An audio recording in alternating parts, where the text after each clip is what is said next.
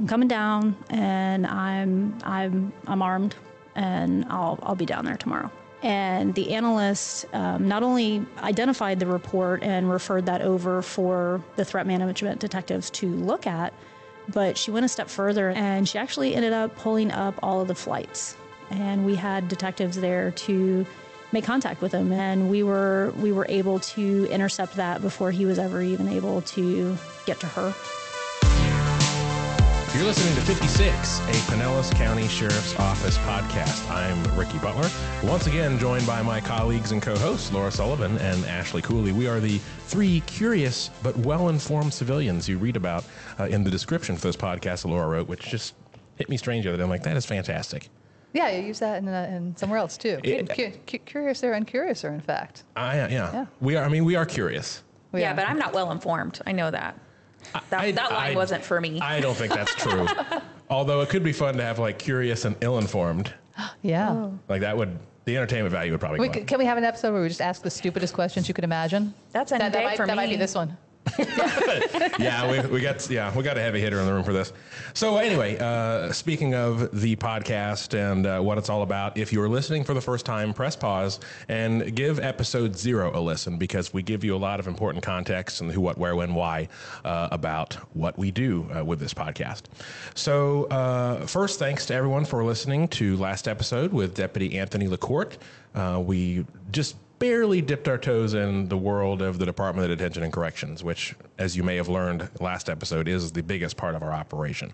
A lot going on. Had a great conversation with Deputy LaCourte, who is FSA's and our 2022 Detention Deputy of the Year. So it was an honor to have him. And if you missed it, give it a listen. So getting started with this podcast, we wanted to make sure we at least began the first handful of episodes covering all the bases of the agency. So for all intents and purposes, let's say that we have 3 different types of employees here. We have law enforcement certified members, we have corrections or detention certified members, and then we have civilians, which is a majority. We're all civilians on the podcast, but overall for the whole agency, a majority of our employees are actually civilians, which I am always sure to mention when speaking to groups of high school students or college-age students or young people. I don't like saying young people because I feel old when I say that, because when I was young, I mean, hey, you young people, like I don't want to do that. But anyway, when we speak to younger people and say, hey, we're not just cops, we're not just corrections deputies. A majority of our positions in pretty much every discipline you can imagine on the civilian side do a lot of really cool things, interesting things. So we've got accountants, mechanics, analysts, which we're going to talk about. So a lot of opportunity. So that was my HR plug. Anywho, so we are checking the civilian box for this episode, and we have Analyst Supervisor Jacqueline Danzig with us. Welcome. Thank you. Thank you for having me. You're welcome. Thank you for answering our demanding emails to join us. A little bit about and some context about analysts, and because you're kind of a pioneer as far as PCSO is concerned. You started when it was just getting started years ago. But law enforcement historically kind of keeps information close to the vest, right? We're not necessarily, and I'm not talking about interagency. Among agencies, I'm talking inside the agency as well. There's silos, and they tend to kind of keep it there. And there's, walking the beat and boots on the ground policing, and, times are changing, technology's there. And fortunately, this agency has always been very progressive and wanted to try the latest and greatest things, because back in the mid to early 2000s is when we kind of went down this path. And that's, of course, evolved, which we'll talk to us about. But it's come a tremendously long way. And I think that all of our deputies and all of our members, no matter what capacity, see the value that intelligence-led policing brings. So, again, Jacqueline, welcome. And let's just really briefly, so you're the Analyst Supervisor of the Intelligence-Led Policing Unit. That is me. Which is in the Threat Management section? Yes. Of the Threat Management Division. Yes, we lacked a little creativity when we layers. When we made all that up. And threat management, that's a whole other topic. We'll probably we'll wrangle Captain Camacho probably at some point to kind of go through all this, because it's really exciting stuff. But I would love that. Yeah. I'd love to talk to you guys. I sense that that you're getting back at him for something. That's fine. We'd love to talk to him, and we will at some point. So, talk to us.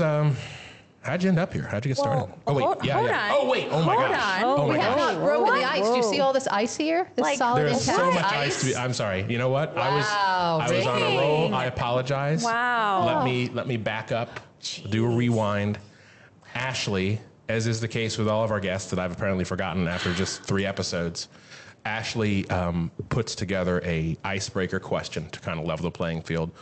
We will all answer the question as well, so you don't feel left out. But Ashley, this is your time. I apologize. Really? Wow. This is my last show, guys. I'm out. Yeah. Oh gosh, I she's know. got paper. Well, yeah, I just try to remember the details. Okay, so there's a new spot that is opening up in St. Pete that's called Goodnight John Boy, which is a callback Heard of to the that. closing line from the 70s show, The Waltons, excuse me.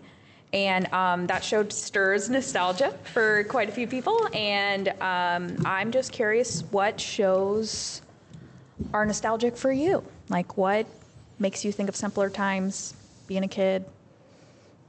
Oh, like I know it's going to take like Yeah. a second or two to think that through. I'm out so of my like element. all of those. Sigmund watch Sigmund TV? the Sea Monster and what were those? What? The Croft Superstars. Sigmund the Sea Monster and What? and the boy with his magic flute. What was that one? You think I know? Yeah, I'm hoping. It's gonna take me a minute to get all the names back. I can sing the theme songs, but I'm not going to. Oh, Please don't. And there's Electra Woman and Dinah Girl. Am I Okay. really dating myself now? You're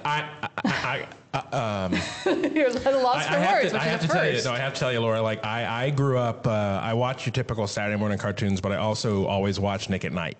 yeah. And I loved all the Yeah, old shows. yeah. Oh, so I am pretty versed on a lot of the old shows, but I have no idea what the hell you're talking about. Like not Little even Boy and the Flute? Not I even know. close. Little Kid and the Flute, like Aqua Girl, whatever you just said. Where Electra were Woman and Dinah Girl. These are the Croft Superstars. They had this whole series of like 5 different shows. Is that like a Walmart brand superhero? What's that these- word you're these saying were- before? Superstar? I think it's Croft, like Kroft. I forget. I think they're the people, the producers, the people who made it. Now I have to remember the name Like of the boy Laura with his Croft, Tomb Raider? No, but I think it's a K. What channel was this on? It's just a standard channel. Was this But a it was movie, like 10 years or- before you were born. Again, I just tried to qualify myself a bit with. I just okay. What are they again? And there were the Bugaloos too.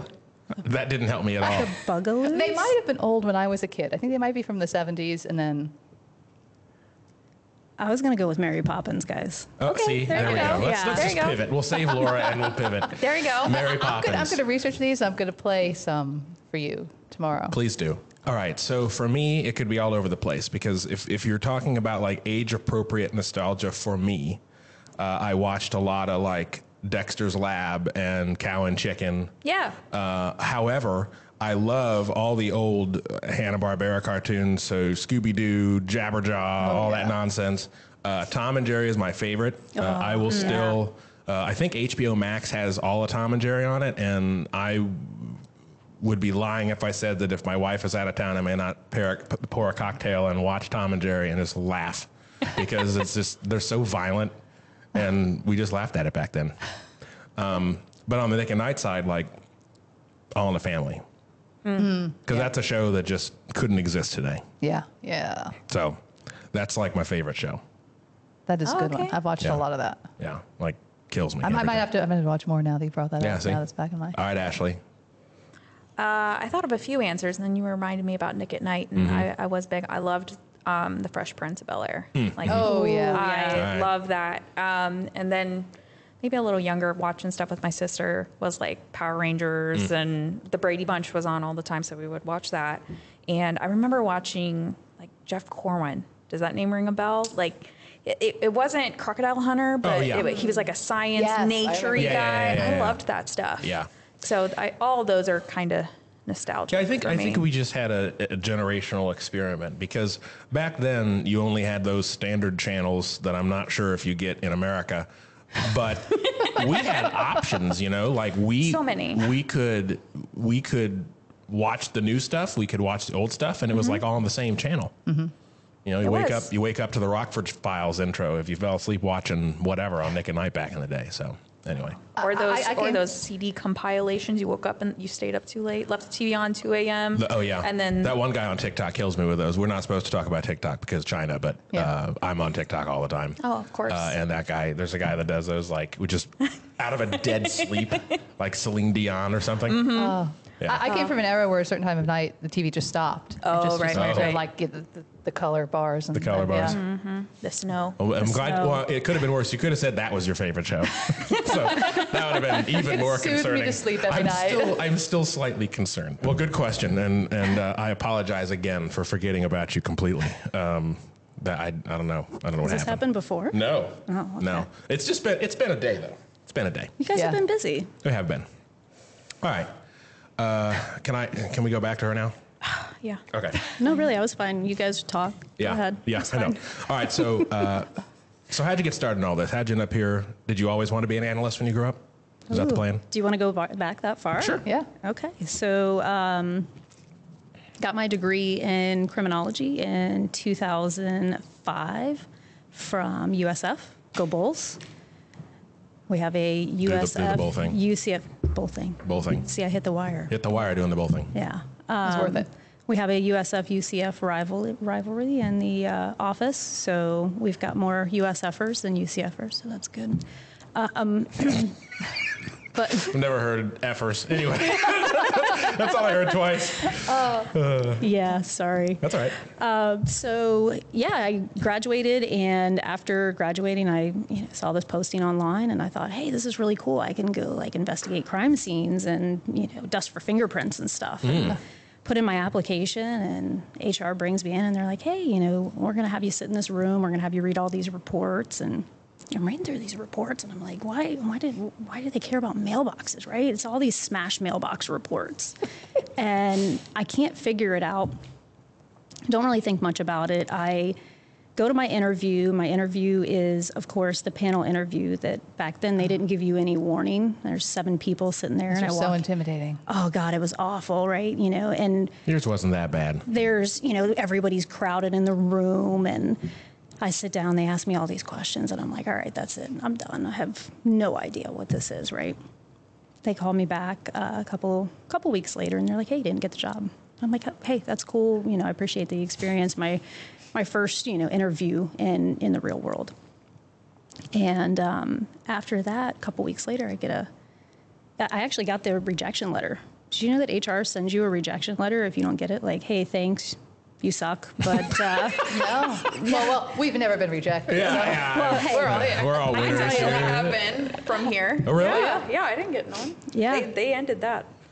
yeah, I can tell you that it hung on my refrigerator in my apartment, and I'm like, okay, well, I suck. I'm going to do better.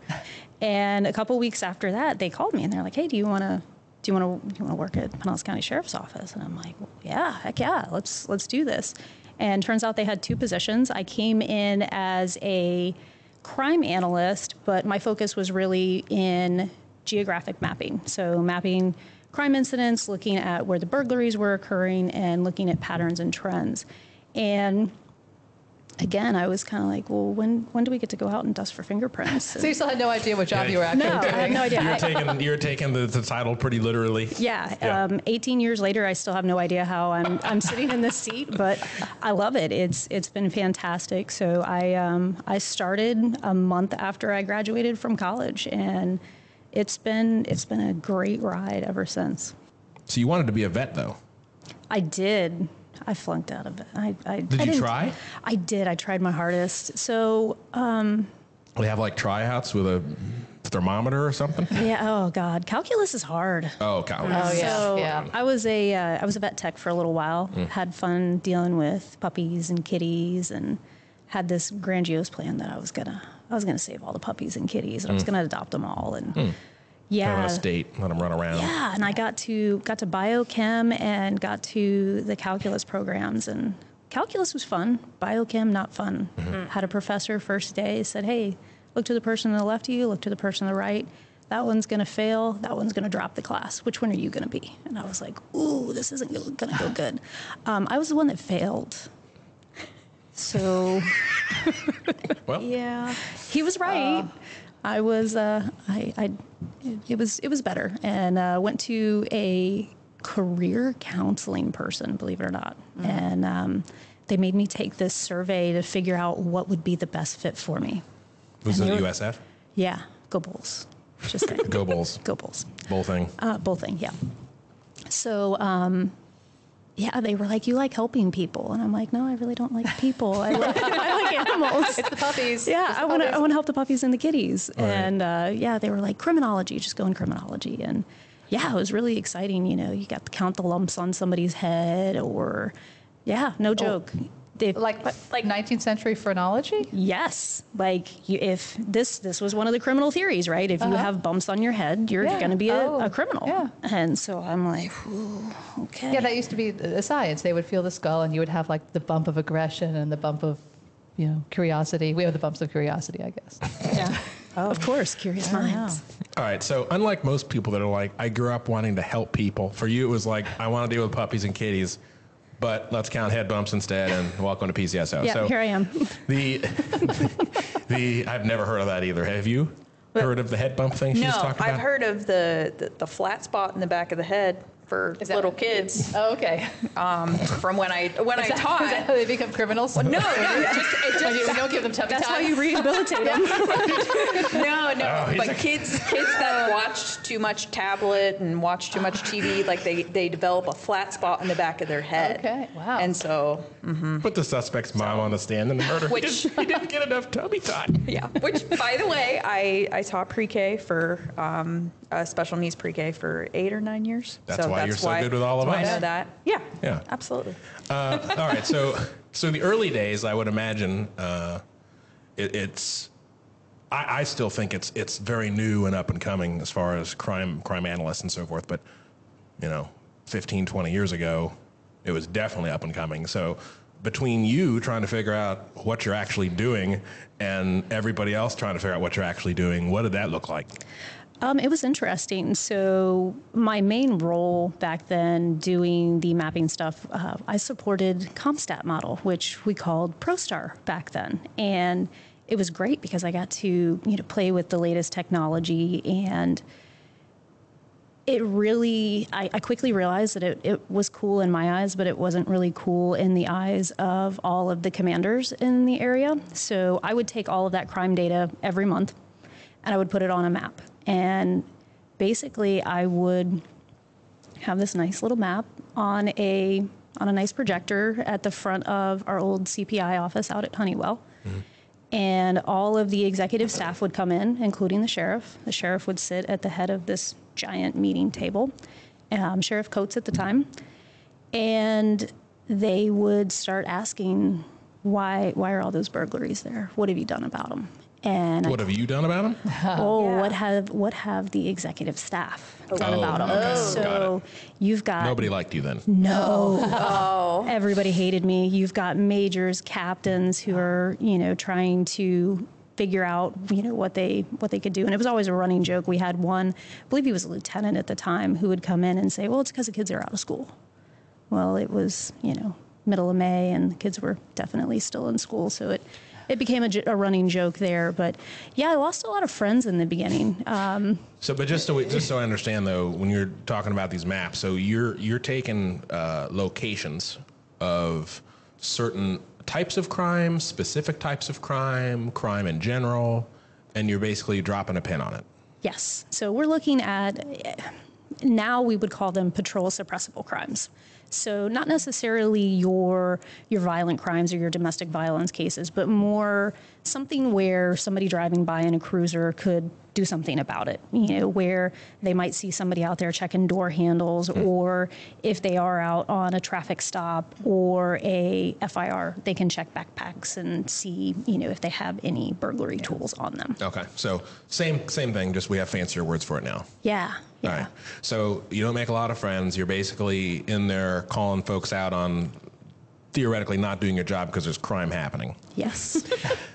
Nobody warned me about that. Right, and I guess there's probably a better time to say this, but when the sheriff talks about the future and technology and things, it always comes back to threat management, intelligence-led policing, because obviously if you see a deputy at your house or an officer at your house, it's too late. The crime already happened. The whole point is making sure we prevent the crime from happening, which it takes a lot more than just neighborhood watch and some of the other things that we do that are good and they have a place, but it's not this. So, you know, while that may have upset people back then, even Sheriff Coates back then said, well, why did they happen? How can we stop it? So how did it kind of evolve? So when did people start to say, hey, you know, maybe this Stuff is helpful. yeah, like this is Good to know. this is good stuff. What can we do It's with useful. it? It honestly, it started with the folks who we were directly helping, who were the detectives at the line level at the time. They were detectives and deputies, and hey, you know, you might want to take a look at this suspect, you know, on this burglary. Hey, we did see that, you know, we have this pattern of burglaries. Have you looked at this guy? Over the years, those guys got promoted. And they started going into sergeant spots and lieutenant spots and captain spots. And now those folks are the ones running the agency. So a lot of it is they just learned how to utilize us and what we do. And now we're with the recruits. So part of their initial onboarding is they spend 4 hours with me listening to how we can help them, how, you know, what technologies we have, how we can make them more effective, and frankly, how we can make them look good and how we can get them recognition within, you know, their jobs and make them more effective at what they're doing. And that's a good point. I never thought about that as far as those people back then that you were really Yeah. helping, they've now moved up, and that's pretty cool. And I imagine that's how a lot of change and cultural changes will happen over time. Oh, yeah. So I know that seemed like, oh, well, just they eventually figured it out. But so it initially back then, because now, and we'll get into this in a bit, but now, you know, there's an ILP tab on our intranet, and patrol can access it. Everybody pretty much has access to it, and they have a means to use it. But it was detectives mostly back then, because or how involved, like you're working just with investigative operations back then mostly, and then it kind of evolved, or how did that go? Primarily, so we had a similar setup to what we have now, where we did support patrol and we did support IOB as well, or investigative operations, and it was a good relationship that we had where we could kind of work with both sides, but we were really embedded within burglary at the time. So we had analysts who were embedded within our South County burglary and our North County burglary. And we had a small component of folks who kind of sat in a mini squad bay, but we were really small back then. And we only had so much technology to, you know, help us accomplish what we were setting out to accomplish, you know, preventing crime, you know, catching bad guys, and, you know, really providing investigative assistance. So, right. Because, I mean, I'm trying to put myself in the shoes of a, you know, 20-year deputy or a 25-year deputy in 2006 or 2007 when this new stuff is happening. It's just like, what? Like, you know, Oh, yeah. this seems crazy. So over time, people just kind of started to accept it more. Because I'm sure, I mean, it's not a great feeling not having, I mean, you're joking about it now, but kind of being the person like, oh, here comes, you know, that analyst girl to make us look stupid in front of the sheriff again. Like, at what point did you start to feel like, hey, you know, I'm okay with this. I like, you know, we're really headed in the right direction now. Don't say like a year ago. 2 years ago. No. So we started branching into new technology, and there were plenty of heated discussions that occurred where, you know, yeah, I was not everybody's favorite analyst. And as those detectives, like, you know, we talked about, as they moved up through the ranks, they started buying into it a little bit more. And we moved away from the pin on the map, and we started moving into what we call density mapping or hotspot mapping. They always joked with it, and they're like, oh, look, there's the weather maps. You guys going to tell us if it rains today or not? And we started looking at that and saying, okay, well, if they hit this neighborhood today, they didn't hit this neighborhood. Or, hey, they got $10,000 out of this robbery. We think that that's going to last him this long until he needs his next fix, until the bad guy needs his next fix.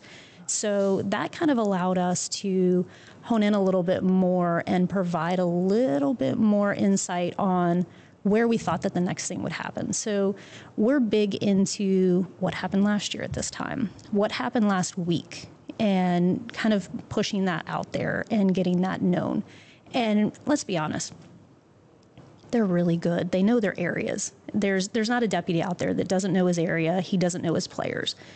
But what happens is we have shift change. Mm-hmm. We have folks who get sent up to investigative operations. They get promoted to be a detective. They get promoted to go into supervision. Mm-hmm. That knowledge of that area leaves with that person. Mm-hmm. Right. And we really are tasked with making sure that that information that left with that person who got promoted is passed on. And, you know, our goal is to make sure that it's a seamless transition across all shifts, especially now. Back then we were 3 shifts with 5-day a week regular schedule versus our 12 hours now. 12 hours has helped us out a little bit where we're only covering 2 shifts, but there was a lot of information loss. And, you know, there was a lot of silos where we had burglary who worked on their burglaries, and we had robbery homicide who dealt with solely robbery homicide. And there wasn't a whole lot of consideration to how that bled over into the two. And, you know, certainly as we've sat in seat longer and longer, criminals are criminals. They're, you know, a bad guy's a bad guy. He doesn't care if it's a burglary. He doesn't care if it's a robbery. If the opportunity's there, he's going to act upon that. Mm-hmm. You mentioned being embedded, and for a long time, that's sort of how it was structured. And I want to get into, to give everybody an understanding of what kind of information you provide and how you gather it and organize it. But intelligence-led policing showed up on my radar a handful of years ago, because I think if I ask you when the shift happened and the momentum change happened, I think we're talking about the same period of time. Mm-hmm. When the intelligence-led policing unit kind of became a thing. It wasn't always under threat. Right. But when that came together, is that about when the game changed? Yeah, that was huge change for us. That was where we really we had momentum and we were gaining speed, but that shifted us into overdrive. And that was obviously the sheriff's doing. So let's talk about that and what that structure looked like. So you took basically all the analysts that were embedded. Everybody kind of came under the same umbrella to a degree. Of course, you still have folks that are embedded, but what did that structure look like? How did y'all gather information? What kind of information did you start putting out? So before we brought everybody under one umbrella, we had folks all over the agency. We had folks within narcotics, we had folks in burglary, and we had folks in, at the time, our special victims unit. And everybody was doing stuff a little bit differently. Everybody had a different chain of command, and they had the same job description, but everybody's training was a little bit different. Everybody's day looked a little bit different. And we wanted to provide a consistent product across the board. In addition, we weren't really streamlined enough where we were able to pull all the information from the agency into a single place. And when we brought ILP up, it was about 7 years ago now, bringing everybody into one place and bringing all that information into one place allowed for a clearinghouse. It was no longer, robbery homicide gets this bulletin and, hey, did they pass it along to the right people? Did it get pushed out? Or burglary gets some information from over in Tampa. Did that make it out to patrol? Does that need to go to patrol? It now comes to one central place where a common set of eyes looks at it. We look for connections to our area, and then we push it out, based on what the needs and the patterns and the trends are within Pinellas County. And something I always thought was cool was you guys met every day. Every day. So everybody, and just to be clear, you mentioned the embedded analysts, but then there are other, what do you call them? Are they patrol analysts? Are they just kind of general analysts that they have analysts that are assigned to different patrol squads, right? Yes. Okay. So that's how we started out. Okay. You're bringing all of the embedded analysts that are throughout the agency, and then you have the patrol analysts, if you will. They're each assigned to a squad, and the way patrol is organized, just for context, is that there are geographical areas called squads where they patrol. So you have an analyst for each squad. You have the embedded analysts that come in-house. You're all together, and you talk every day. What does that conversation sound like, look like? Every day we meet up. Sometimes we actually mixed it up a little bit for COVID to make it a little more interesting. We did some theme Zoom calls to make it interesting. We talked about our favorite ice cream. We had an ice cream bracket to see what the favorite was. Rocky Road, by the way, if anybody's tracking. Oh, really? Wasn't my favorite, but I'm just That's saying. surprising. But really, what the dynamic of that call that we have, we all get on. The embedded folks get on, plus those squad analysts sit down, and the goal is to share information. A lot of times, we'll have the narcotics analyst who is working a case that really bleeds over into the squads. Or maybe we have the burglary analyst who's working a pattern that's occurring in other jurisdictions. So she may know of a retail theft ring that is coming to our area. And by having that conversation, she knows that, hey, we just had Ulta hit. And, hey, we've got some stuff going on. So now that means that group has actually come into our area, and now she needs to start working with those detectives. So it's an opportunity for us to all sit down, get on the same page, know what everyone's working on, and then we have each of those representatives from those specialized units who can go back and say, hey, FYI, we had this come in on patrol. Detectives are good about seeing the reports that come in, but we're reading every report. So even if it's a completely unrelated report to a burglary, we're still reviewing it, and we can make that determination, hey, this was an FIR, but it was an FIR in the area of a burglary. This could be a suspect for you.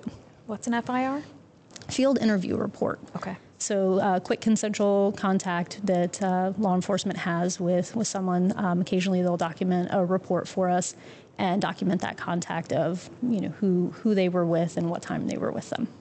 So that would be a situation where if a deputy, a call came out for a suspicious person, deputy stopped and talked to him. They may not have been the guy we were looking for or girl, but have a conversation with them and document it. And actually, if you remember back to the first episode of the podcast, we talked about the one cold case we cracked was because Fallahy had done. Deputy Fallahy did a very thorough FIR. So, Yeah. Okay. good stuff. Okay. So you guys read every report.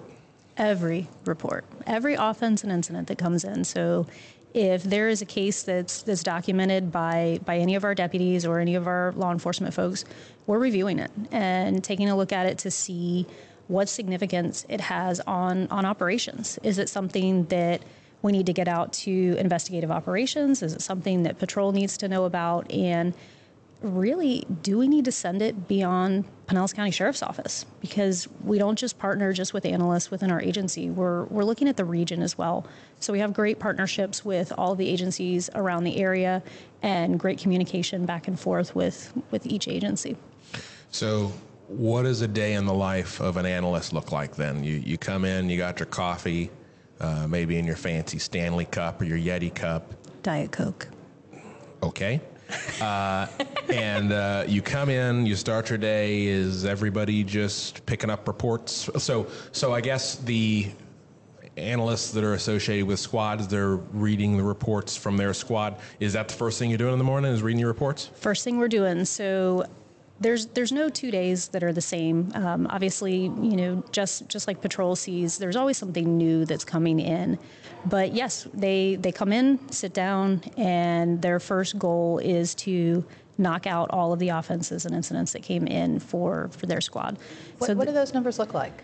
How many? We are looking at about 150 a day that they're reading. We were actually around about 70,000 last year that we read total. So it's a big number, and it's a significant amount of our time that we're using, but it really gives us that bang for the buck to look through everything and leave no stone unturned. And really, before threat management, our goal was to look at those patterns and trends within burglaries.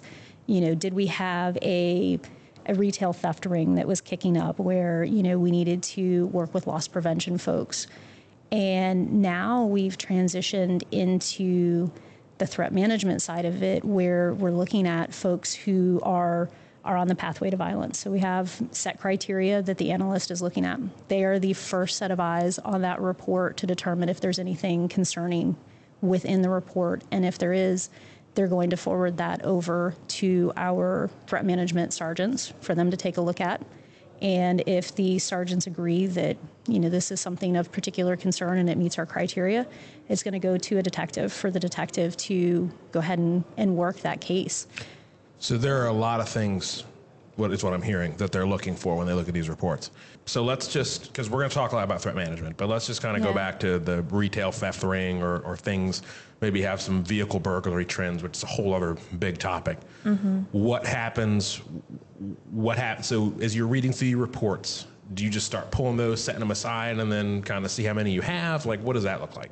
I like it that you just made a paper reference. Right. Like, we're doing this all via paper. Listen. Well, yeah. I mean, what else? That's just kind of how it is in my head. I know. I'm able to make fun of Laura for talking about stuff I have no idea what she's talking about because she's older, but I can also do the paper thing. So that's how I stay balanced out. Yeah, there's no paper. Send me a fax. Yeah. There's no fax machines. So you're flagging, whatever word you want to use. You're identifying these reports that we need to look at closer. Yes. So we have this really cool website that we have a really good IT department, and they created a web page for us that is on the main agency page where we can push out information to patrol. If it's something that we think, patrol needs to know about, maybe because shift change just occurred, or just because A shift was on yesterday and B shift is on today, or maybe it's a day shift, midnight shift problem, we can push that out and we can say, hey guys, we've got some issues here at this location.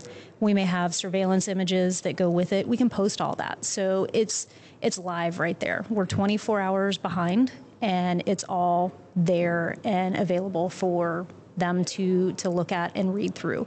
Plus, they have historical. So I don't know about you guys, but occasionally I like to go on a vacation, right? So I've heard of those. Yeah, me too. I haven't done one in a while, but they can, if they're out of the office for an extended period of time, they can go and look back historically to see, what occurred over the previous week, or if they're driving around and they do have a suspicious person that they're making contact with, and maybe they're in a specific type of car and they remember that they read something about a specific type of car, they can go back and search all of our notes to see what's actually gone on with that vehicle.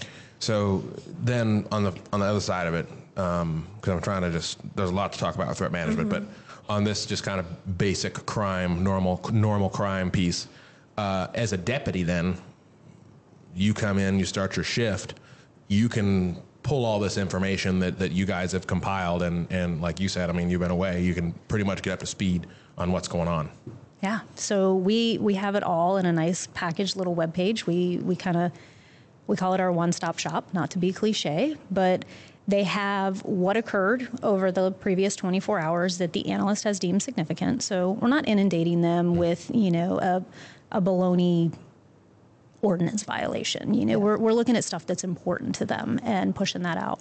But we also have all of their warrants on the page. So all of the active warrants. So that are in the area geographically? Yes. Okay. So anything that is active, they have a picture, they have an address, and they have an address that's coming out of our court system, and they have what the charge is. So if it's a failure to appear, they can quickly notate, hey, I know that this guy is at 123 Main Street, and I'm right down the road. Maybe I'll swing by. Stop by and check in. Yeah, maybe he's out mowing the grass. You never know. So we want to make it to where it's easy for them to use. It's a convenient place, and again, we want to make them look good. My goal is it's seriously not to be sitting in front of this camera. I want them to be sitting in front of this camera and talking on this mic right now. But, I want them to get the glory of, having that successful arrest. If I can do anything to support patrol and, have the analysts have that positive outcome, that's what we're here for. That's all about. All right. So vehicle burglaries, because that is, conveyance burglaries is the #1 crime in Pinellas County. Lock your car doors, please. Yeah. It seems simple, but Especially if your firearm's in the car, please. Right. Well, yeah, don't leave your firearm in the car, number one. Yeah. You must secure it, yeah. Yeah. That's a huge part of what y'all do. Unfortunately, or fortunately, depending on how you look at it, y'all spend a lot of time working on it, because I'm glad y'all are working on it, because you can probably try to give the deputies the tools they need to try to combat it a bit, and the information. But it's got to be like playing whack-a-mole. But some of these individuals that are doing it are pretty well known to you. I'm sure you could rattle some names off of some repeat offenders. So talk to us a little bit about that, and I guess how you approach it, knowing that even though it's a very easy thing to prevent, it's never going to go away. Like, how do y'all handle that? It's job security all day. Since 2006, we have been dealing with this issue. We have a lot of cool programs that Patrol does. They used to do these little brochures that they'd go around and drop them in the cars, and hey, you left your car door unlocked. We're the Pinellas County Sheriff's Office. Please lock your car door. And that certainly has its educational impacts, but it's going to continue, especially now that, back in my day, you used to have a key, right? Mm-hmm. And you had to find the key, you had to put the key in the ignition, you had to turn it. Now, they just sit in the driver's seat of the car, put their foot on the brake, and hit the ignition. Mm-hmm. The push to start technology, it's amplified the issues that we're having with burglaries, and those burglaries are now turning into grand theft autos. Right. And those grand theft autos are then turning into, we're now chasing a fleeing Signal 10 or a stolen vehicle, and now we're endangering, people, or the bad guys endangering people by, us trying to get those folks, off the road and get them into custody. And I think that's the part that people miss. And we still do the educational brochure drop, by the way. Occasionally, because we hear about it upstairs on the PR side, because it makes people unhappy. It makes some waves. It gets some attention, but that's sort of the it's something. First of all, I mean, you can have a deputy sheriff lock your car, or someone else get into your car and take your stuff. But what you just said is so important for people to understand. I mean, you're pulling resources needlessly because you can't lock your car, and it could turn into, people really don't understand this matrix of how those progress into different things. Because you have groups of folks, often juveniles, they'll steal one car and they'll just go from neighborhood to neighborhood. And how many serious crashes happen, involving stolen cars? We just had the Maserati a few months ago. We've had several high-profile incidents in the county with juveniles stealing cars, and it's just the most preventable crime. And listen, people make mistakes. You mentioned the new technology. It's new to people. People don't always realize that you get two keys to your car, and maybe it's in the glove compartment or something. You never knew about it, or about the valet keys and things of that nature. Like, there's, of course, the educational component, but we get nightlies, not as detailed as the ones y'all get, but I look at the nightlies of what went on the night before every morning, and there's at least a handful every morning. My favorite is, I left it unlocked because I didn't want them to break the window. Yeah. Well, now your car's totaled, down in Southside, and right. We got nothing for you. You probably could have just dealt with the window. And 7 times out of 10, it's a crime of opportunity. So there are very, I can count on my hands and my toes so far this year how many actual smash and grabs there have been in the county. It's just a crime. They're just trying door handles because it's too easy. Oh, it's way too easy. If it's locked, they just don't bother. They just move on to the next one. Yeah. Yeah. So there was a big, and I want to say it was probably about the time ILP came together. That's intelligence-led policing. ILP came together back in 2016. Is about the time we were having the epidemic of vehicle burglaries, to the point that, the Tampa Bay Times did a big story on it, but then the sheriff, as usual, steps up to solve the problem. And I don't say that because he signs my paycheck. I just say it because it's true. There's a lot of things that come up that everybody just kind of stands there and goes, I don't know. And then the sheriff's like, all right, well, we're going to handle it because we have to deal with it anyway. We might as well try to be proactive. So the home unit, which is the Habitual Offender Monitoring Enforcement Task Force. I feel like I should throw another force in there for fun. But that's the Deadly Force Task Force. The use of deadly force. Use of deadly force, investigate. Anyway, a lot of task forces. It's anyway, so we come up with that, which is essentially a joint effort with several agencies, which is also a fun dynamic for folks when they're visiting here. They're coming from other parts of the country up north, and it's like, wait a minute, you're in the smallest county, most densely populated county in the state. It's one of the smallest states, and you guys have 11 different law enforcement agencies. Mm-hmm. So working together on some of these things that are issues of county-wide concern are really important. So this task force comes together. And I don't know exactly what the number is, but in order to be a juvenile on this list, to even be on the task force's radar, you have to have had what I as a normal person would call an absurd amount of criminal activity. Yes. To be on this list. So, and this was a critical time, if I remember right, with ILP kind of helping with this. And you have embedded analysts there as well. Yes. But these are essentially assigned deputies or officers from around the county that have a list of offenders, and they essentially babysit them. Yes, they do. So we have some folks who are on electronic monitoring, where we're monitoring where they're at all times. We have folks who are on curfew, and those deputies and officers go out and check on those kids, make sure that they are where they're supposed to be. The analyst role is really keeping track of them. There's hundreds of kids on this. I want to say our last count was somewhere around 200 kids that are on this list where, we need to keep track of them. And they're coming in and out of the juvenile system. So they're going in for their initial arrest, and then they're getting some sort of a sanction. Maybe they actually have to stay within a facility, or maybe they have, a curfew for a period of time.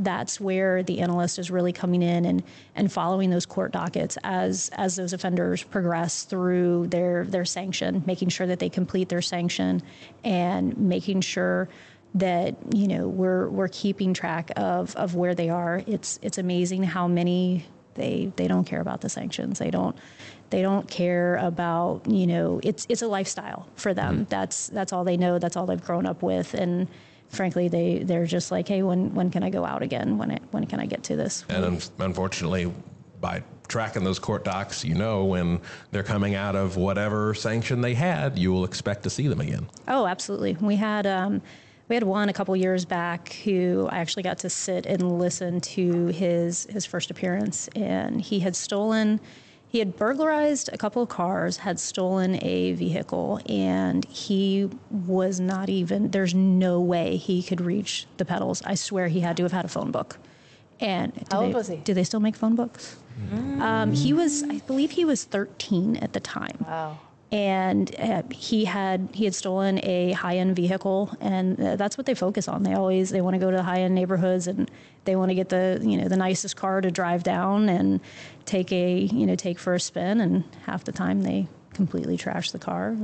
And is it just to take the car, literally just to drive it, or go to take it to commit other crimes, or do there's not like high-level like rackets of they just want to have fun. They're kids, right? Eastern right. Europe. Hey, check out this Porsche that I just boosted. This isn't like Gone in 60 Seconds. They're just out. They're out messing around. Okay. I worked with someone, and her son was doing this at 13 years old, and he kept going into the juvenile detention center, and she didn't know what to do, and she was like, just keep him. I don't know what to do, and I just felt for her because. Yeah, it is a situation, and of course you have people say, well, what about the parents? You get to a point where, and if I remember right, and I should be careful saying this, but if I remember right, a majority of the kids that are in, I probably shouldn't call them kids, but they are kids, that are under the home unit's supervision, their parents are quite cooperative with it. I mean, they're pretty happy about it because they're at the end of the rope, if you will, as far as how they can control them. And so we also had I mentioned earlier, we had some significant news-making incidents with juveniles and stolen cars. We had one. The first one was three girls that ended up in the pond, and then after that we had another one, and I believe it was one of those juveniles that survived that crash is still at it. Absolutely. He He came out, was involved in a serious crash. They had just burglarized a neighborhood that was up in our north area, which is a hotbed. There's a lot of nice cars up there, a lot of high-end vehicles. They all came up in a stolen police interceptor that they had pulled off of it was actually off of a car lot. And they were going through the neighborhoods, and we knew that we were having the problem. So we had patrol in the area. They were actively, looking for stuff like this going on, and happened to see the vehicle. And it was a big cat and mouse game. They were attempting to get patrol to pursue them. And we actually we released we released video from the cruiser of that incident. You can see them accelerating and decelerating and trying to entice the deputy to chase them. And they ultimately blacked out the car, turned out all the lights, and went through the intersection of US 19 and Tampa Road in excess of 100 miles an hour and hit a vehicle. Innocent bystander there that was affected by that. And when they hit the vehicle, it actually caused the police interceptor that they were in. It was an Explorer to explode, and all four of them flew out of the vehicle. Between the four of them, they had over 150 charges for various crimes. Before this incident? Before, yeah. Unfortunately, three of them passed on scene that night, and one of the kids in the car survived, and he watched his friends, his cousin, his family members perish right there on the side of the road. And he went to the hospital himself as soon as he was out of the hospital and had made his way through the juvenile court system. He's back at it.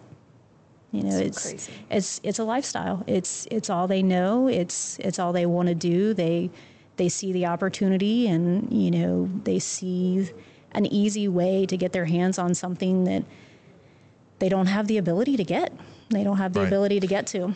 Which is why the emphasis is just lock your doors. It's truly an issue that is out of control, and we can't.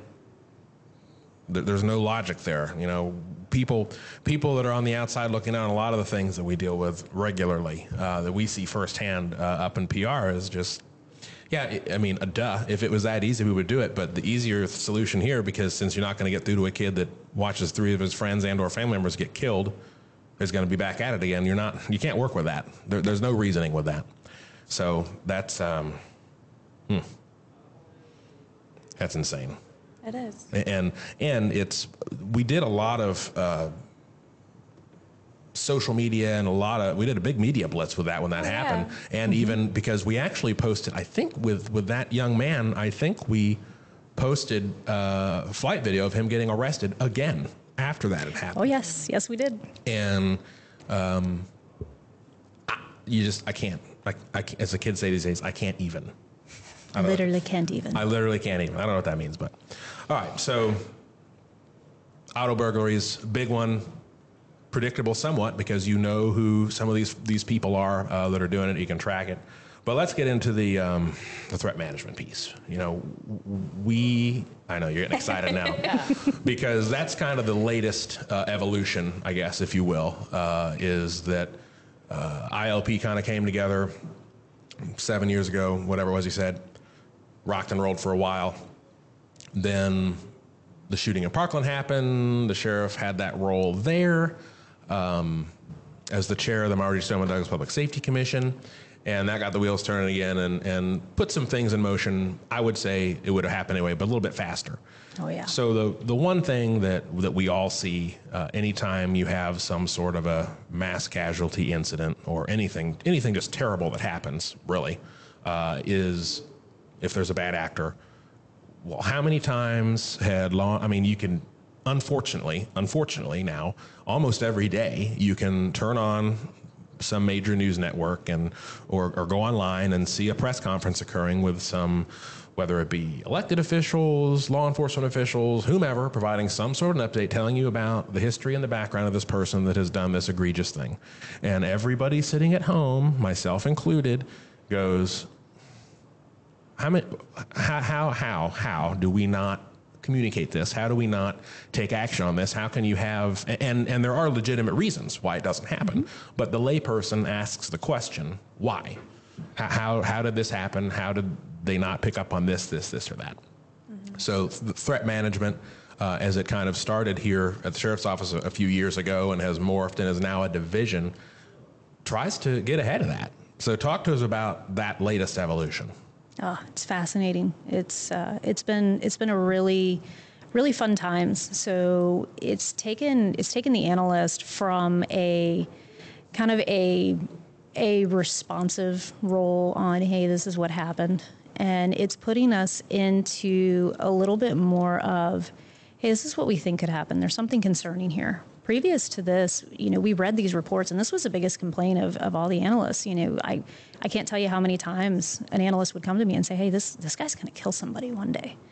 And it's like, well, okay, send that to robbery homicide. And robbery homicide would be like, hey, it's not really in our wheelhouse. It's not something that we would look at. Oh, okay, well, hey, send it to the intel unit. Well, the intel unit, yeah, that's not really what we deal with. And we constantly struggled with where do we send these people? Is it a patrol function? Is it an investigative operations function? Where do those lines of delineation, where are they? And this has really put us into the driver's seat now. And, as that analyst is reviewing those reports, they're looking at, hey, there's something concerning here. And now it's not a guessing game of where does it go. We automatically know. We have the partnerships with the detectives where we can say, hey, this is going directly over. If it's egregious enough, we go over and have a direct conversation. Hey, this is something you guys need to look at right now. Or, it's going to go over and have a second set of law enforcement eyes on it to say, hey, this is of concern, and we should proceed forward with it. So it's been rewarding to see that progression, and that's that buy-in that's continuing with the position. It's not something that if you would have asked me 18 years ago when I started, hey, do you really think that the analysts are going to be in the driver's seat, the first line of reading these reports and understanding what's going on? I would have told you no way. We're gonna continue to get abused. They're gonna hate us, right? What was it that somebody called you when you first started? Oh yeah, I was an overpaid data entry clerk. That was fun. Yeah. I cried that night. That was embarrassing. Aww. Yeah, nothing like being told you're an overpaid data entry clerk in the middle of a read off in front of a bunch of detectives and deputies. But that's almost as bad as forgetting an icebreaker question. Yeah. Oof. Almost. Yeah. Almost. I'm going to be hearing about that for a while. Mm-hmm. Yeah. Well, whenever I post about the threat management division section, even ILP, what ends up coming up a lot in the comments from some people that aren't informed is that they think it's something to the effect of like predictive policing.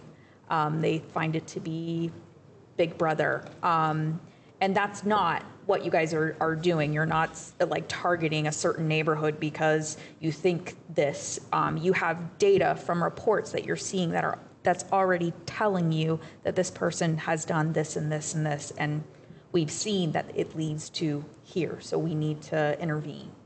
Yeah, we are the farthest thing from a predictive policing. So we're really depending on what's written in the report. Mm-hmm. So what occurred in the law enforcement contact. So if law enforcement isn't involved, we don't know. I don't have some secret crystal ball that, we bring out every night and, look at it to see, oh, okay, hey, this neighborhood, this time, we're going to have something occur. Yeah. We depend on the partnership with the community and our partnership with patrol operations to know what's going on out there. We sit behind a desk. We're not in the field. We have the advantage now of being able to watch body cam, where we have a little bit more of a glimpse of what's going on within those calls. But we depend on that report, and that report is a historical snapshot of what went on in an incident. So no, there's no crystal ball that we're looking at. There's no predictive piece to this. It is still very much, what we had going on in the facts and circumstances at that moment in time. Yeah. So, and we could probably do an entire podcast just talking about threat management, and we're not going to do that yet. But your analysts are kind of the same question I asked earlier, with a lot more seriousness attached to it, or potential seriousness. They're reading through report. You see somebody that you're concerned about. You now can actually take action on it. Like, what are some of the tools that you all have? And when I say you all, I mean just threat management in general, or the agency. When you identify something, can you give us an example? Oh yeah. So we have a plethora of tools available to us. So first and foremost, the analysts on the initial identification piece, they're the first line. They're the first set of eyes. Once we get past that and we start the detective piece of it, where we actually bring a detective and we have an investigation that occurs as a result. There's a threat assessment that is actually conducted. And it sounds like a really big and intimidating word, but it's really us going through and looking at law enforcement contacts. Again, there's no crystal ball. There's nothing that we're going into these secret databases on. This is all information that's available through law enforcement systems and publicly available information. And On that specific person. just that person. Yeah. And, we're looking at, what's going on, what's occurring in the household, what is occurring, with previous law enforcement contacts. And we paint a picture for the detective on what they can expect. And a lot of times it comes in at the surface, where, hey, there's something that this guy said that's a little bit off. And then we start peeling back the onion, so to speak, and it gets a little wild. One of the cases that we have that kind of started out, hey, we might have something here. Guy walks into a Firehouse Subs, strikes up a conversation with one of the employees. Hey, I'm stunt double. Okay, sounds pretty cool, right? Call me. They exchange phone numbers. Pretty cool. They start conversing. They have a conversation, and she gets a little uncomfortable with the conversation. She tells him, hey, I'm good. She actually blocks him. And he comes back and starts talking to her again on a different number this time. And she tells him again, hey, I'm not interested in this, thanks, but no thanks. And he starts making demands, hey, you're going to tell me why you blew me off. And you're going to provide me with an explanation, or else. And he starts giving these ultimatums to her. And, on the surface, that could be something that's very innocuous, where he's just being a jerk. We see it a lot of times with kids where they get vengeful and spiteful, and they want to have the last word. Mm-hmm. And this is one that came over, and we started peeling back that onion on it. And this guy had done this numerous times. He was living out of his car, had horror movie props in his car. And one of the text messages progressed to how he was going to gut her, and got extremely explicit on how he was going to harm her. Wow. And it was one of those where we quickly went, hey, we've got a much bigger problem than what we initially anticipated. Harassing phone calls are one thing, written threats to kill, mm-hmm. and progressing into a felony charge, that's something where we're going to take that on and take a serious look at it.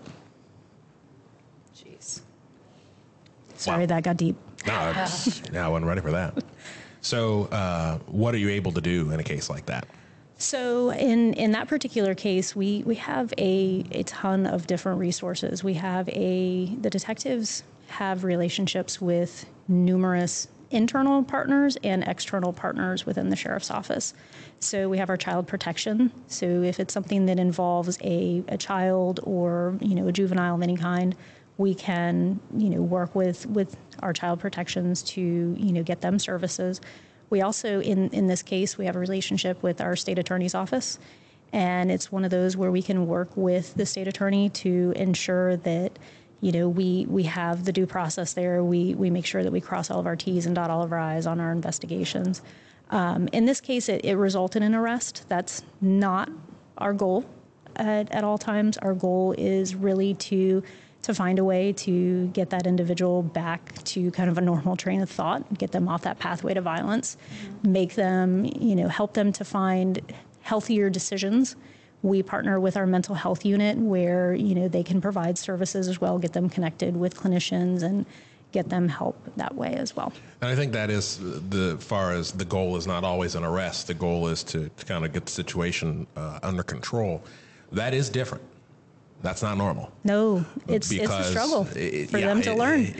But as far as our role and what we're doing, that does set it apart from other things, is that we're going to deal with an issue when it happens, but when you start to try to flip the script and try to prevent the violence or whatever, something from happening, and it's like, yeah, I think when I forget who I was talking to, but we did a good episode of Partners in Crime on this, but you have a detective show up at your door that really isn't there or doesn't really have charges on you. They just want to talk and they want to have a conversation and try to get a handle on what's going on. That's different. A lot of times it's, hey, you want to talk to us? You're obviously, you may be a suspect or a subject. You're thinking, why are they here to talk to me? But they're just trying to get information, and you can tell them, no thanks, have a nice day, and they turn around and leave.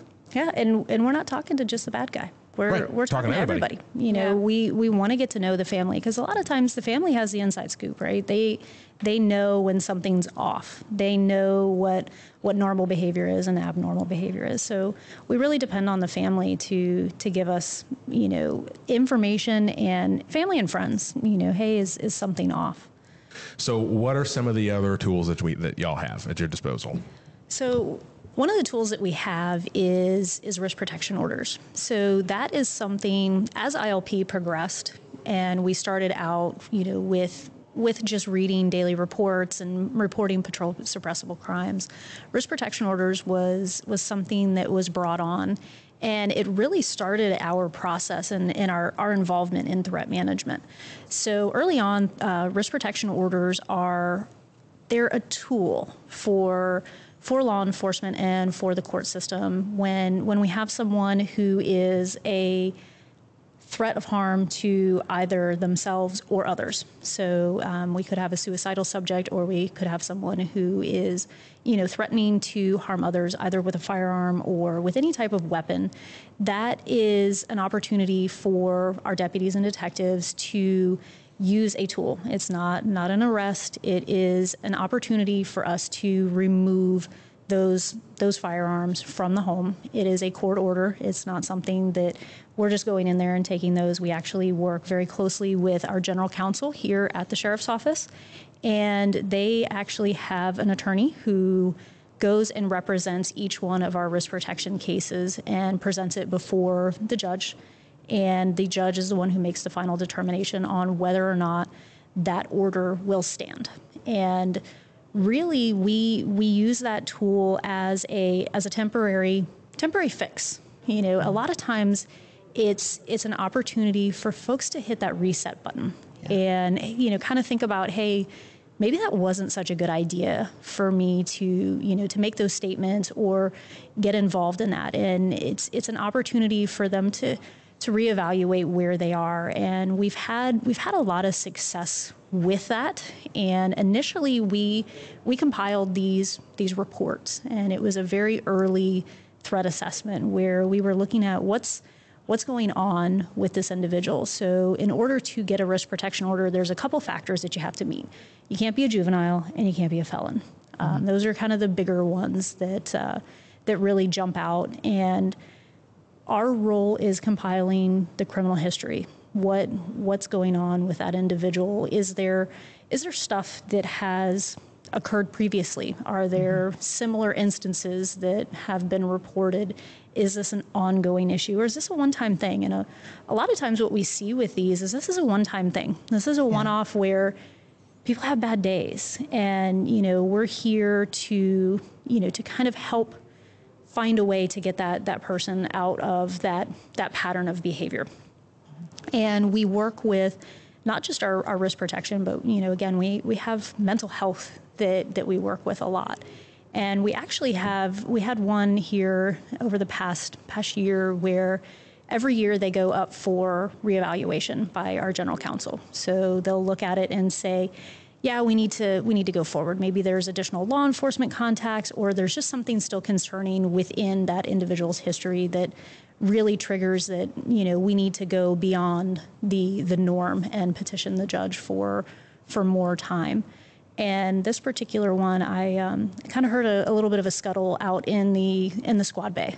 And I'm like, well, what are they talking about? And my office is kind of to the side, and there's always stuff going on out in the squad bay. The analysts are always talking about something, and I hear this, well, she's just living her best life. And I'm like, well, what are they talking about? So now they've got my ears perked up a little bit, and they were actually talking about one of our respondents in the risk protection order. And it was one of those where, we had a great successful outcome with it. And she had been a subject of an RPO. She had made some threats, and really threats of self-harm.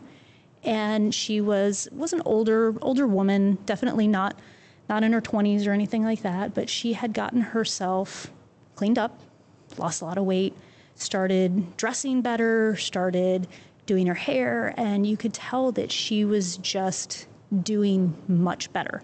Her law enforcement contacts ceased. We actually had a driver's license photo of her, and you could see that she was really taking pride in who she was and, what she was doing. And it was one of those where, we were happy to say that the risk protection order worked for her. And it was kind of a happy ending where we got her the help that she needed. We got her to kind of have that reevaluation of her, her decisions and make better decisions as a result.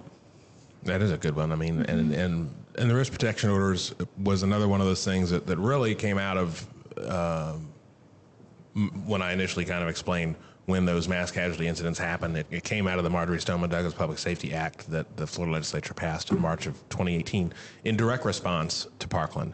But it is a situation where you have a lot of people that have access to firearms and other weapons. And if you're saying something or you do something that is concerning, the least we could do is just a little bit of due diligence to make sure to evaluate whether it's legitimate or not, and temporarily remove those weapons if need be. And sheriff said it a dozen times. There's no doubt. You look back at legislation and different things that happen. That's one that's effective, and it makes a difference, and it saves lives. Because a lot of it is, it's not simple, but it can be simply prevented if they don't have access to, because they're not necessarily willing to go as far as others. And if you can catch a couple of those that would otherwise fall between the cracks, it's worth it. So, what other big success stories do you guys have? Anything? Goodness. I know there's a lot. There's some we can't talk about, but any that you can? Let's see here. So we have one that was, it was a pretty, I'll talk to you about two. I'll give you two. Mm-hmm. Two very early on successes for us. One stemmed from domestic violence, and that's one that's really difficult for us. We talked about this crystal ball, this perception that we have this crystal ball and we know what's coming next, and we really don't. And this one stemmed from domestic violence, and it was initially, you could see the progression as we got to, reading through this individual's history. You could see how everything had really started to spiral. And he was actually in custody at the time when he came on our radar. He had attempted to contact her 150 times from our jail. Oh. And he really started making plans for them and talking about how we're gonna move away together. When I get out of here, we're fleeing the area. He had some personal artifacts of hers that he somehow got in the jail with him, which were permissible in the jail. But he talked about those artifacts, and it was a lock of her hair that he somehow got in the jail that he kept. He kept it in his sock and used it as a bookmark. And it was just really, really scary stuff on, him continuing to contact her. And it was a long stint that he continued in jail. And here we are, we're 2 years later, and there was some contact that occurred where the detective did some follow-up on it. And with the follow-up, we got her away from him, obviously. We got her into a domestic violence shelter, got her out of the situation. The situation had gotten bad enough that he had actually battered her child with a wrench, had broken into the house and come after her, and the child attempted to, defend her, and he had actually struck the child with the wrench. So it was a lose-lose situation for everyone involved. And after a period of time, and after going through the threat management process, they followed up with him to see how he was doing, see how things were progressing, and of course we followed up with her as well. She's actually doing really well. She's away from him, and most importantly, he now acknowledges, hey, that just wasn't a good look for me. It wasn't healthy for me. It wasn't healthy for her. I have no desire to go back to her. I can confidently say it has been an extended period of time since they have had contact, and that was a happy story for us, where we could say that we were successful in getting those two apart, and they've both been able to live better lives as a result of it. And he doesn't still have the hair bookmark. I don't know what happened to the hair. You really had me concerned when you started talking about artifacts. I'm like, yeah. My mind was starting to wander. yeah, not a good I could place. see the wheels turning, and I'm like, okay, let me just clarify They were this. turning, yeah. All right. So, and that was a case where she initiated the report. Yes. So it came to us as a domestic violence injunction violation. So she had the injunction against him, and he continued to violate that injunction by continuing to call her. And, she made the notification to us through patrol, which then triggered for the analyst review, and then, kind of followed that process all the way through over to the detective side, where they went ahead and took that for investigation. That's 150 times from jail. Yeah. Like within a lot of money, isn't it? That's what I was thinking. I was like, you Or can't just make does it not cost money unless they answer? I don't know. Does it cost money? Can you just call people all day? I wouldn't think so. From jail, I don't think so. It's not how it is on TV. right? So Well, I be mean, that we way. also solve everything in 30 minutes on TV. It's true. Over commercial breaks. Yeah. All right. So that's a good one. What else you got? Another one. Let's see here. Do we want to talk about a stalking case, or do we want to talk about a stalking case? Stalking case. Let's definitely take It's a stalking always case. it's always the stalking Yeah. cases, right?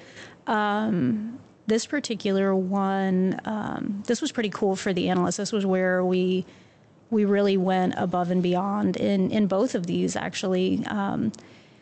We got in an initial report of it was another domestic situation. It's one of those where it provides us a glimpse into the home.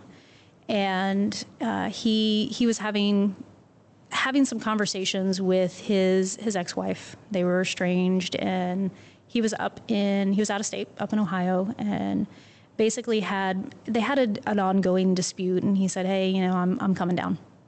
And it's like, what? I'm coming down, and I'm armed, and I'll be down there tomorrow. And the analyst not only identified the report and referred that over for the threat management detectives to look at, but she went a step further and said, okay, well, he plans to be here tomorrow. He's not driving from Ohio, so how's he getting here? And she actually ended up pulling up all of the flights and looked at all the different flights coming into both Tampa International and as well as St. Pete Clearwater. Found a flight that was actually coming in the following morning. I believe it landed at like 9:30, and we had detectives there to make contact with him and see, what exactly his intentions were. And we were able to intercept that before he was ever even able to get to her. Yeah. So those obviously are great outcomes. I want to talk a little bit about, as we kind of wind down, I want to learn about the dynamic among all the analysts. It's a unique job. We did some promoting on social media to try to get some analysts, because we had some openings at one point. But we joked about, hey, if you really like to this probably is not the appropriate time to say this, but stalk your exes on social media. But if you're, Too soon. Or Yeah. if you have that FBI Yeah. friend, Yeah, that's kind of that the friend. angle I went Yeah. for. That friend that can find dirt on anybody. yeah, That's in a more harmless way. Yes. That's the kind of job. But you guys seem to be really close knit. Even though, I mean, how many analysts are there total, including the So embedded ones? This past year, we went from 17 analysts to now we're up to 21. Huge explosion of growth for us, and it's really been attributed to, as you mentioned, the Stone and Douglas Commission. There has been so much that has come out from a threat management perspective, a school safety perspective, as well as a community threat management perspective. Within threat management, we're really focused on all of those, and that really bleeds into our role with an ILP. So it's been really exciting to watch the growth that's occurred within the unit and the buy-in. We talked early on about back in 2006. Right. We weren't getting that buy-in. We were kind of struggling to really pioneer and pave the way. And I can confidently say there are a lot of analysts who started with me in 2006, and some who are still on, who were there before me. And a lot of times we'll sit around the water cooler and talk about how far it's come. And it's really, really neat to see the dynamic in the unit, because we have a lot of senior members mixed with a lot of brand new members. And the senior members really bring that institutional knowledge, and they know where we came from, right? Yeah. They came up through the ranks, and they have the blood, sweat, and the tears to show for it. And then we have this newer group of folks who are coming on, who we've really been able to really be selective now about who we're bringing on. No more are the days that we're bringing on the person fresh out of college that. So you wouldn't be hired now if No, you were at I'm sad to say I'd be out of a job for sure.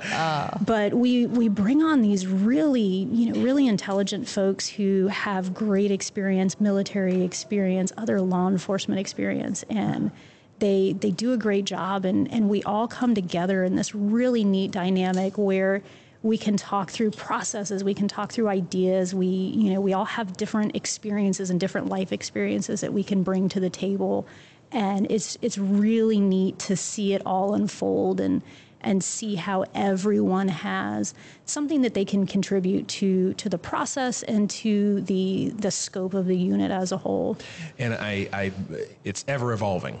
When you talk about people that are innovative and thinking new ideas, I remember when it first came back together several years ago. I think Lieutenant Kurt Romanowski was kind of handed that. I think he was sergeant, promoted lieutenant, and took that.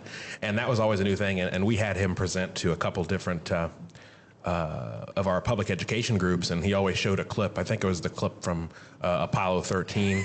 Where it was kind of corny, but it was perfect when he used it, because whenever it was for the part in the movie where they had to figure out how to get them, they were in a bad situation to fix it. Anyway, they just dumped all this stuff and to these engineers said, hey, we got to figure out how to make this, do this. I mean, but I feel like it's probably like that every day. Every day. Because you said it earlier, and I thought that was exactly right, is that you have all these tools. You're doing incredible things, but it's nothing extraordinary. You're just taking tools and things that we already have to put it together to make it work. And you do have to have groups of people around that are willing to sit around and talk about fun things like your favorite flavor of ice cream, and then shift gears and get down to business. So on the analysts, I foresee as time goes on here, I see different positions in areas of the agency where it's like, oh man, every time there's an opening there, like bam, it's filled, because it's a desirable place to be. And I feel like I think that's threat now with the analysts. Oh yeah, we love it. We have folks who come in constantly. Hey, what can I do? What'll get me through the door? And that's from my perspective. That's so rewarding to see that we have such a following that people want to be involved in this and want to be a part of it. They'll take a position just to get their foot in the door so they can transfer over. So when you do have that rare opening, what are you looking for in an analyst? Rock stars. Rock stars. Yeah. Somebody who is willing to change. We change a lot. We grow a lot, and Which is not a thing that law enforcement likes to do. No, That no. scary C word. It is very scary. But we really look for, someone who's willing to look beyond the surface value. We do not like to do things the same just because, It's always been done that way. Yeah, it's cliche. It's a big thing that we always say within the agency. Well, it's always been done that way. And, Right. it's true for us though. We constantly have to look at new ways to do stuff. We put analysts through a ton of training. We actually partner with FDLE's Analyst Academy, where we get them almost 260 hours of training, where they're sitting in classrooms, going through practical exercises, completing quizzes. We actually have 2 analysts who are due to graduate in June, where that's our 3rd batch to go through of analysts. So our goal is to get everybody through that. But really, education-wise, we look for that bachelor's degree. Any sort of criminology or related field, we're looking for that. And experience. Law enforcement experience is huge for us, and any sort of analytical experience. We've had folks who are military intelligence come in. We've actually had a couple of interns who started out as interns with us and came into the agency and said, hey, you know what? I don't care how I get there. I want to get there. And we've had a couple who have come in as our administrative assistants. And I mean, they're like sponges. They want to learn everything that there is to know about analytics. And they literally, found their way through shadowing and just learning about the position to get in there. We have folks who have come from other law enforcement agencies. We have one that actually we've had two from California, one from Arizona. So I mean, we're bringing them from across the country with great diversity and great experience. We're doing something really unique, I think. I've seen the writing on the wall on that for a while. I mean, we all have from where we sit upstairs. Like, this is awesome. Nobody else is doing this, and I'm glad that people are catching on to it, because really, I always am an advocate for the civilians in the support roles that make everybody look good, and the analysts are definitely that bunch. You guys do unbelievable work. Nobody knows it. It's not appreciated as much as it should be, and that's saying a lot, because you guys are very appreciated and recognized. And I think just you allow everybody to do their job more efficiently. They allow us to take on more cases that we probably wouldn't even been able to touch, because it's like, yeah, I mean, that's something we like to deal with, but how? But y'all make it happen. And of course, those very serious cases, we are able to handle those a lot quicker. So. No question, PR is a big fan of the analysts. They always some cool stuff for us. So that's enough about work. Oh, here comes the hard-hitting questions. Oh yeah, Here we go. So let me shift in my seat. So there are a couple other people in this agency that have the same last name as you. Yeah. There's a few. One of them is your husband, Greg, who's a captain, and the other is your brother-in-law, Dave, who's one of our assistant chief deputies. So it really is a family business. Yeah. So how did this happen? It's not very smart to marry deputies, I've heard. But how did this go down? Were you all together before you started here? How did this all work? And I want to talk about that dynamic. Oh boy. And we're not going to let him come in here and rebut it, at least for a while. So.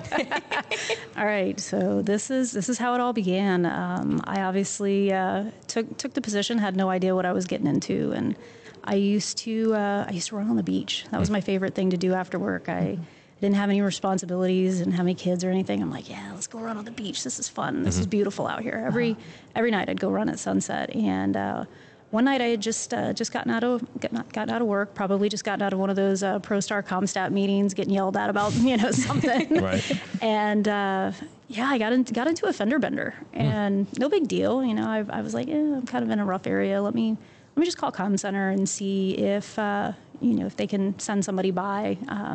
I naively thought that we would work the crash, right? Not that FHP would be coming. So she sent the dispatcher sent me a deputy, and lo and behold, two deputies get out of the car, and I'm kind of confused by this. I've only been here for a couple months, and I'm kind of trying to piece together who's who and whatnot, and I'm kind of getting frustrated with the guy who, had actually run into the back of me, and he walks up to one of the guys, and they were both nice-looking young men, I can say that now, right? They're young men. We were young at the time. Yeah. And You're talking about the two deputies. yes, yeah. No. And he, being the person that ran into you, walked up to the two deputies. Yes. Okay. Yes. So they kind of have this dialogue, and the citizen looks at one of the deputies and says, "Hey, man, you got on a SWAT pin. You on the SWAT team?" And this one deputy, there was a deputy with a dark features and deputy with light features, and the one with the darker features answers, "Well, yeah, I'm not just wearing the pin." I'm like, wow, this guy's really full of it, And I'm like, oh, what a jerk, forget about it. Yeah. Sorry, Greg. And it turns out 16 years later, we're married, 2 kids, and it worked out.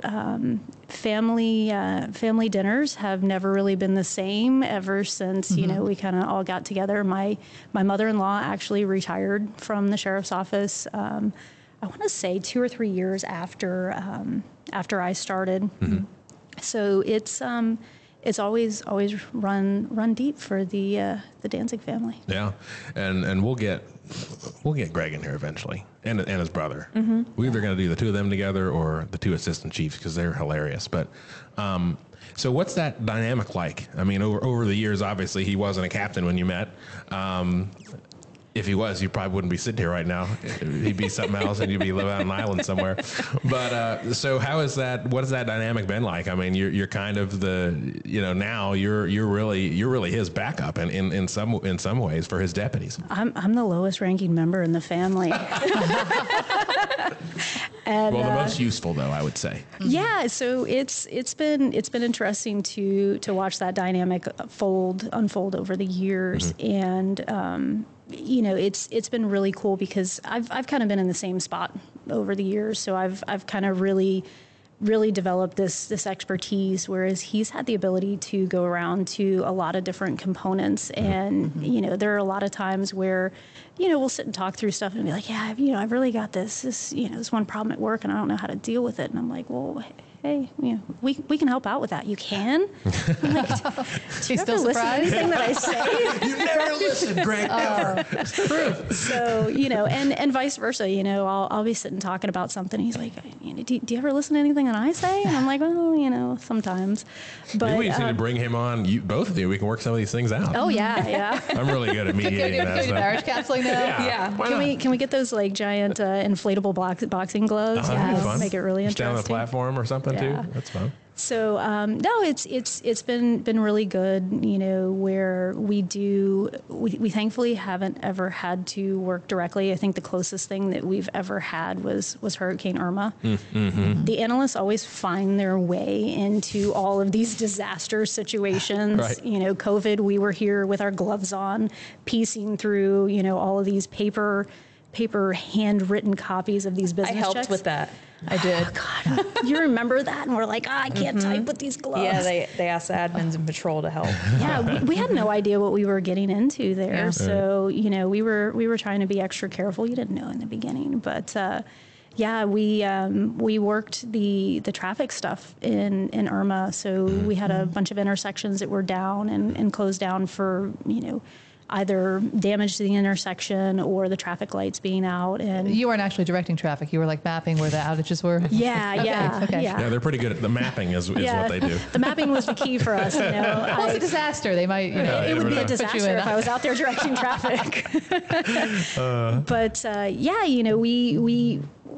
we had the opportunity to work together, and I kind of got to see him come up with some ideas, and he got to kind of feel and see some of the frustrations that we deal with some of the technology. The technology is great when it's working, right? Yeah. And when it's not working, it is not great. And in that particular instance, our technology was not working to our advantage. So he got to see some of that firsthand. And of course, I've gotten to work with my brother-in-law over the years, which has always made for an interesting dynamic.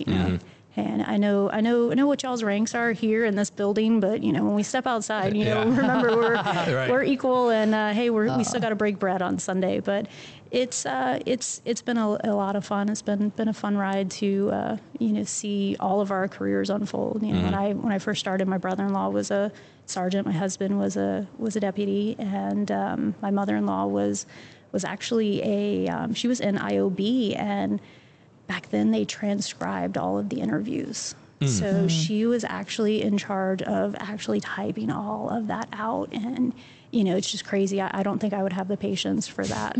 I feel like you guys are mumbling into the microphone. Stop it. Yeah, well, but yeah, I mean, that's a whole other conversation is, what happens if we have to go back to pen and paper if something happens, and what happens, we're all going to be in the fetal position somewhere.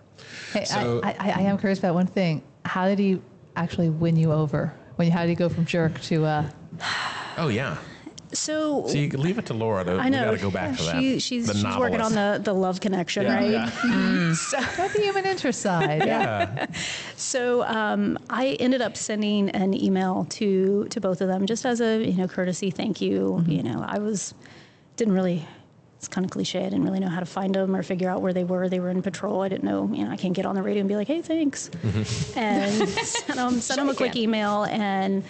Go figure is a dark featured one bit, right? He was the first one to be like, oh yeah, no problem. And we kind of struck up a conversation and realized we lived less than a half a mile from each other. And he had picked up on, obviously that I was going running that day. And he's like, do you want to go for a jog sometime? And I'm like, yeah, okay, fine. And yeah, it was from that. There was one single run that we went on in the neighborhood. And then it was like, it was every day. We were inseparable. You faster than he is? No.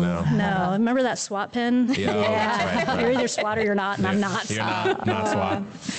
But yeah, he's a really good guy, and I've always admired that about him. That he has that ability to treat people equally. I think he's kind of seen all sides of the agency, just from where Dave's been, where I've been, where he's been, and he sees the value that everyone brings, and he's always able to just.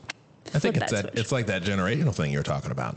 As you come up over time, it kind of changes. And we were all. I was sad when he got transferred out of special ops to where he is now, because he was like. There's only a handful of people in this agency in the time that I've been here that I've thought about just trying to come up with the most outlandish idea possible to pitch it, just to hear him say, oh yeah, sure. Like if I said, I want to strap Brennan to the skids of the helicopter, he'd have been like, hell yeah, let's do it. It's just. Wait, for filming purposes or just for funsies? Either, honestly. If I said, hey, Brennan lost a bet and we got to strap him to the skid of the helicopter, he'd be like, let's go. Yeah, it's what time? I'll let Brian know and we'll do it. It was just a great sport. So we'll stop before we all get in trouble with him. Yeah. He kicks the door in or something. Remember, I got to go home. Yeah. So you mentioned you have a couple kids, and so those are hobbies, obviously. But what else? You still run on the beach together? No, hand in hand? no, we're too old for that now. Yeah. No, now I spend my time walking on a golf course with my kids. So I've got two kiddos that love to play golf, and really?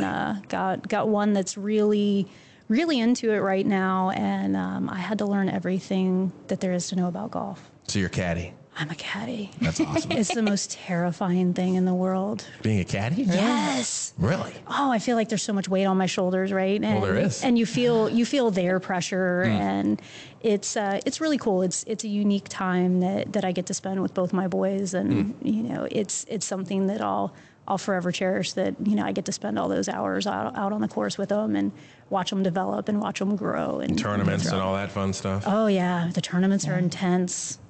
9-year-old tournaments. Woo! It's a big deal, guys. It's a big deal. I think I've seen some videos, either you or maybe Greg have posted, of his swing, and I'm like, I mean, I'm not a golfer. I can't wrap my head around hitting a ball away from me and walking after it, but I mean, even trying it. Yeah, but I mean, even trying like a Topgolf, like that kid has got exceptional form. I can't do it. I don't know where he got his hand-eye coordination from. It's not me. It's not Greg. And neither of you play golf? No, not at all. I had never picked up a golf club before he started, and I still don't play. I try, and he makes fun of me and insults me, and I'm like, I'm done. I don't need this kind of humiliation. Wow, good stuff. Yeah. Well, thank you for coming on. Yeah, thanks for having me. I hope we don't get you in too much trouble. Yeah. It's been nice working with you guys. I don't know. We've talked you up enough. There's no way you're going to be here. Nothing we can do about that. No way out of it. He'll just have to get over it. Appreciate you taking the time coming on. Yeah. Sharing. I could talk about that stuff all day because I think it's just so fascinating. And it's really, you all allow us to do things we could never do before and really just close cases and get stuff done. Like there's just so much that goes on, and I wish everybody would take the time to learn about it because it's really unbelievable. And we'll get somebody, maybe Captain Camacho, we'll get somebody in here to talk, kind of more about threat. I know that's not all your wheelhouse, but they are doing some really awesome things. So thanks again, and please let I know you have your all your fangirls listening. Oh, yeah. But make sure they all know. Shout out to anybody? Yeah. Shout out to all of them. All of them. See, you can't pick favorites. Laura. Yeah, I mean, there's 21 it's names, recorded. Yeah. So we always ask our guests if there's anything that you want the public to know that we didn't cover, or anything the public can do to help you. Ooh. So I have a feeling I know the answer, but this is your time. What do I need from the public? We're here to support the public.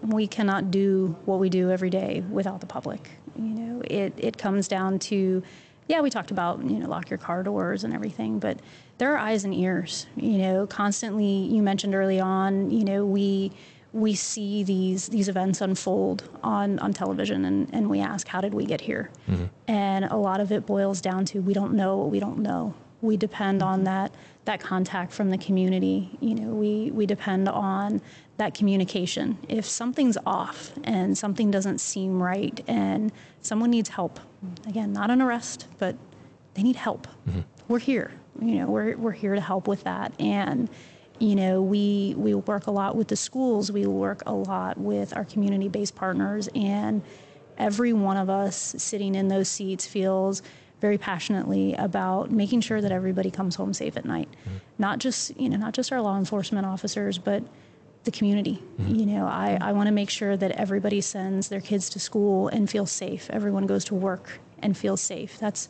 a right that we all have to feel safe in our daily lives. And my mission is to find ways to make it to where everyone feels that safety. And if they don't, call us, talk to us. We have resources available to help folks, and we have the resources to get folks connected and get them the help that they need. That's perfect. That is more than lock your doors. That's very good. Absolutely. And what is that, like our non-emergency line?